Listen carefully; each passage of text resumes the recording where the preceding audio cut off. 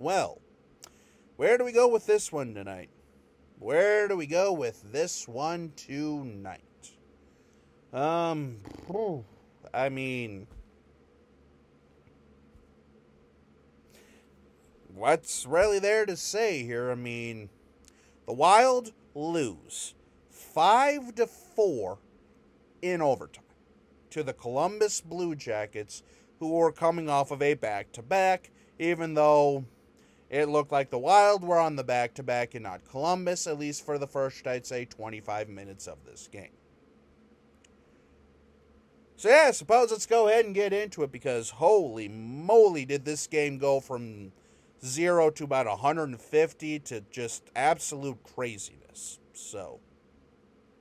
But yeah, I mean, like I say, Columbus coming off of a back-to-back, playing literally the night before and beating Calgary, comes into Minnesota, and, well, they were skating laps around us the first 20-25 minutes there. And by the time we got, like I say, a little bit into the second, it was a 2-0 game. And the scoring got started by Danforth. And, yeah, I mean, it was just one of those games where the puck just bounced over Gus, and not really much you can do there. The second goal was pretty much about the same way. Just right in front of the net, a lot of traffic. And, yeah. Again, taking nothing away from Columbus. They go up 2-0 at that point. The Wild looked dead. The Wild looked lethargic. And then Dakota Mermis pots one. And, the Wild woke up. The Wild woke up there, and then literally about a minute later, Zuccarello ties the game back up. And it's 2-2. There's finally some momentum, some juice. And then there was a lot more back and forth, and it literally became a track meet at that point. But the play that changed everything, the power play goal that got called back on offside, fuck the offside rule. That was the deflator, really. So, basically what had happened is on a power play, Marcus Johansson apparently comes in offside, barely. And like I say, this rule has always just been so damn confusing and so frustrating, because what is offside, what isn't offside, should it count more as I don't know. And I know I kind of sound like a salty Wild fan, but also today watching a little bit of college football, let's just say there was a very controversial ending to a game that I was watching that was also anyway. It was something. I'll just say that. It was definitely something. But anyway, coming back to this game. So at that point, it was tied at 3-3. And then Columbus goes on the power play literally 10 seconds later.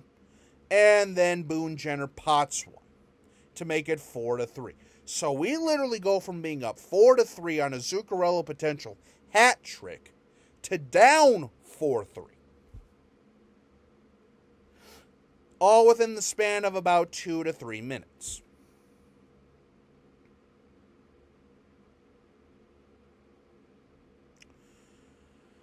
At that point I'm thinking, great. Now what?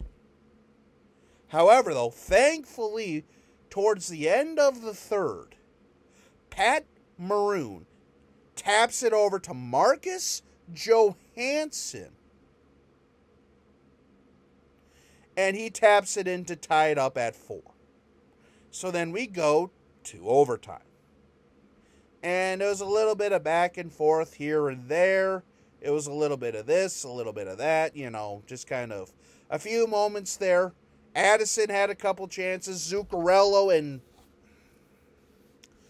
I don't know. with Zuccarello, you take the good and the bad, but there's a couple times there, especially in overtime, where I wish Zuccarello would shot the puck. Instead, he tried to backhand it to Kaprizov, which, again, as a Wild fan, I've screamed and yelled about that for the last, I'd say, season and a half or so, if not 2 seasons. Because Zuccarello showed it in the second goal of the game to tie it up on the power play. He's got a wicked wrister. He can snap the puck. The problem is, it's like he almost looks more to pass than he does to actually shoot the damn thing.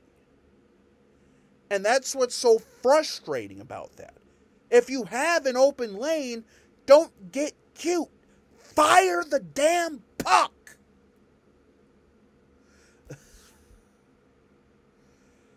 Whew. And then, of course, it comes back the other way, and Jack Roslovic pots the game winner. So, with all that said, though, the Wild do get a point, though, which is massive. And we're now 2-1 with Edmonton coming into town. I mean, this was, yeah, I mean, it was a game at the end of the day here. But it's just,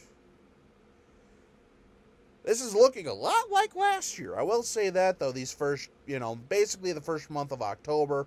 And again, like I say, it's Game 5. The Wild do get a point and are still right about there. So I'm not too mad about that. It's just I'm seeing the same damn patterns that have doomed this team so many times.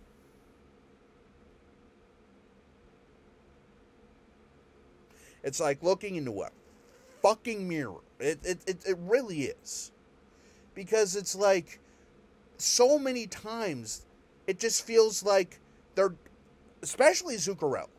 I still wonder, like, what goes through their mind there when they're, like, in front of the net or something like that. I don't know if maybe he doesn't feel like he has a great angle or this or that or the other thing, but yeah, I mean, but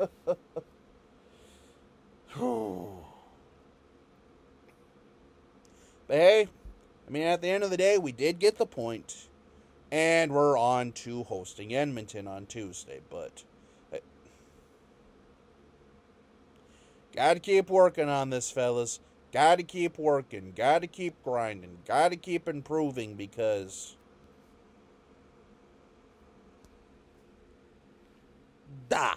I think that's the best way I can describe the start of this season so far. Anyway, on to Edmonton on Tuesday here, so, I'll just wait and see. I mean, Edmonton's been kind of off to a slow start themselves. Like I say, I'll probably have to make a short of that because I'll be at work by the time the game ends, or have to recap it on Wednesday. So, yeah, I mean, again, credit to Columbus. Credit to Adam Fantilli, who did get his first goal tonight. And, yeah. On to Edmonton. So, yeah. Until we meet again, this is Jacob. Have a good day.